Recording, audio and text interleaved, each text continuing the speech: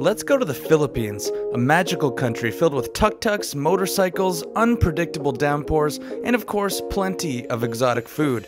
Be sure to explore the street markets in Puerto Princesa, grab some $2 shades, pick up some canned goods for the road, and you cannot sleep on Jollibee's, a fast food chain which specializes in spaghetti. Hop in a jeepney, meet some locals, grab a tuk-tuk, and enjoy yourself in this wonderful island nation. Philippines will always surprise you. It's a place full of magic, of hope, and friendly people. And don't be afraid to dive right in and experience all the richness that this country has to offer. You won't regret it.